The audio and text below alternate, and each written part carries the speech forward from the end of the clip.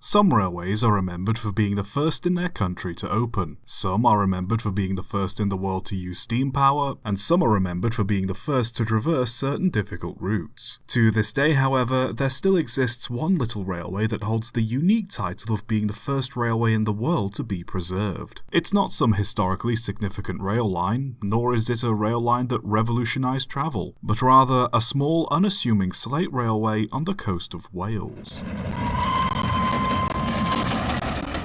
In the early 1800s, slate quarrying started to become a big industry in Wales. The slate industry remained steady until 1861, when the American Civil War broke out, cutting off supplies of cotton to the mills of northwest England that depended on it. Many mill owners decided to look elsewhere for enterprise, and some turned their attention to the slate mines of Wales. One of these quarries was the Bryn Lewis quarry near Abergynolwyn, which was taken over by William McConnell. At the time, the quarry primarily transported slate to Pennell by horse, but McConnell felt that output from Bryn Lewis could be significantly improved with better transport. He put in plans to build a railway from the quarry to Talyllyn, and from there to the port in Aberdyfi. By 1863, however, the Aberystwyth and Welsh Coast Railway had reached Talyllyn, and so plans were scaled back to just build the line between Talyllyn and the quarry. The track was built to the unusual gauge of 2 foot 3 inches, and in 1864, 2 locomotives were ordered from Fletcher Jennings & Co. to work the line. The first being delivered that same year and the second arriving in 1866. In 1865, the railway was permitted to operate passenger trains. Upon inspection, however, it was found some aspects of the line made it unfit to transport passengers, such as some of the bridges having inadequate clearance on either side of the carriages, making it difficult to exit the carriages should the train ever have to stop. To solve this, the rails were shifted to one side and the carriage doors to the right were fixed shut, providing passengers with enough space to exit in these tight spaces, but also meant the carriages could only be entered from one side. On top of this, the 2 locomotives also required further modifications to make them safer, with number 1 Talyllyn having a set of trailing wheels fitted to stop excessive vertical motion, and number 2 Talyllyn having its springs and crank pins adjusted to stop excessive horizontal motion. After this, the line was declared fit for service and was officially opened to the public in 1866. For the next few decades, the line ran without incident and helped boost the productivity of the quarry. Extra stops were added along the line for passengers, and it even proved to be very popular with tourists. By 1910, however, the future wasn't looking so bright. Demand for slate fell dramatically, and the quarry was only producing half the amount it initially did. With the money gone, McConnell saw no use in renewing his lease on the land. This caused quite a stir around Abergynolwyn, as the quarry was the largest employer in the area.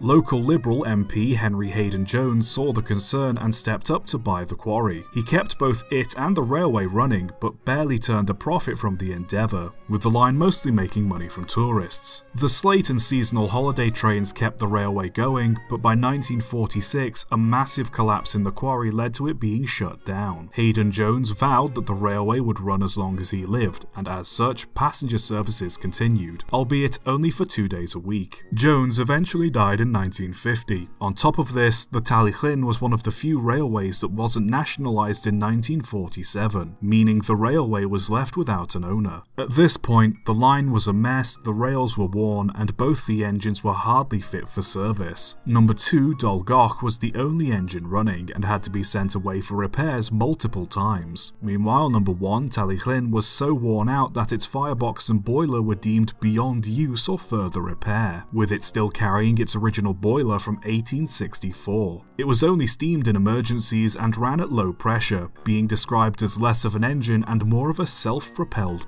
bomb. While this would be the end for most railways, something unusual happened. Author Tom Rolt had visited the line in 1949, and after hearing the news of its impending closure, wrote a letter to the Birmingham Post saying what a shame it would be to lose the line after nearly 85 years of service, calling for a rescue of the railway. Surprisingly, a large number of people backed the idea, including wealthy business owner Patrick Whitehouse. A committee soon formed headed by Rolt and Whitehouse, and negotiations started with Hayden's executors on acquisition of the line. The Talyllyn Railway Preservation Society soon took ownership and began publicising its efforts to try to raise money and awareness of its mission to keep the line running. By May of 1951, 650 people had joined and the railway was running again. It wasn't just locals either. However, for some reason, people from all over the country just didn't want this little Welsh railway to close. Running the railway, however, was much easier said than done. Dolgoch was the only engine able to operate passenger services and worked like a dog trying to keep the trains going. Fortunately, the Talyllyn managed to acquire 2 more engines from the recently closed Corris Railway. Number 3 and Number 4, renamed Sir Hayden and Edward Thomas respectively, were brought to the Talyllyn to take over the work of the now completely worn out Dolgoch. Edward Thomas was in need of an overhaul itself, and as the railway hadn't the money to do it, John Alcock of the Hunslet Engine Company kindly offered to do it for free as a show of support. Sir Hayden was mostly used to run the railway with Dolgoch. Though it was capable of doing the work, Sir Hayden kept coming off the rails. Nobody knew why, as the Corris Railway was also 2 foot 3 inches, same as the Talyllyn, until it was found that the line was built half an inch wider than it should have been to accommodate Number 1's longer wheelbase. Talyllyn and Dolgoch had both been given wider wheel treads to help compensate for the difference. This meant the entire line needed relaying to its correct gauge. In the meantime, Sir Hayden was given broader wheels to amend the issue. By 1953, word had spread far and wide of the little Welsh railway that was being kept open out of passion. Tom Rolt had written the book Railway Adventure based on his experience at the Talyllyn, which worked as the inspiration for the film The Titfield Thunderbolt. This not only helped boost the Talyllyn's popularity, but also inspired others to do the same for their local railways. Kit Davidson, an American filmmaker, also came and filmed the railway, producing the short documentary Railway with a Heart of Gold.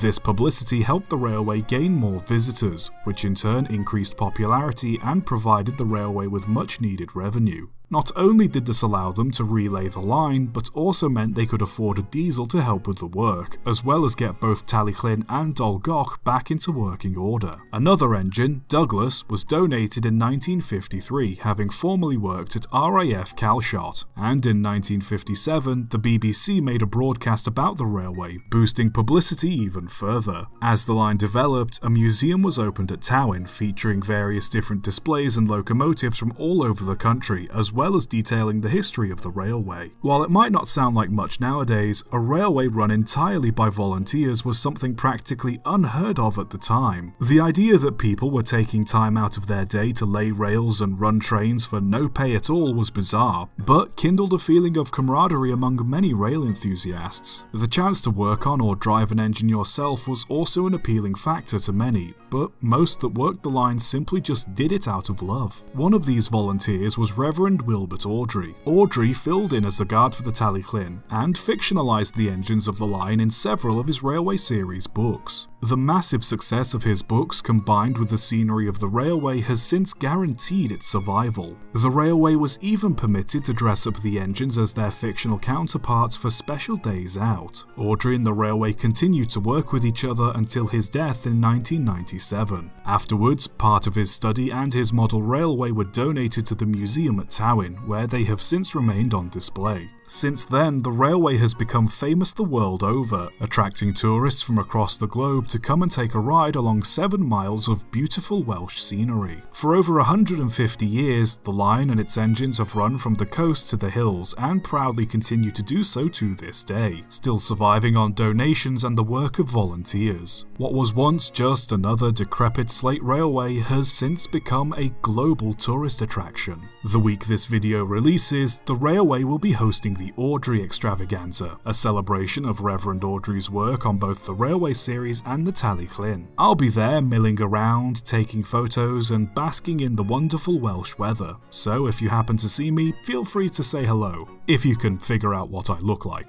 The Talyllyn Railway started its life as nothing special, just a little line to carry slate, but thanks to years of effort has become an icon of railway preservation. A bunch of people getting together to preserve a railway had never been done before, and the Talyllyn proved that it was possible, making way for other heritage railways that followed afterwards. But most importantly, what the Talyllyn does is remind us that no matter how rough or damaged you may be, all it takes is for folks to give a little love to make you special.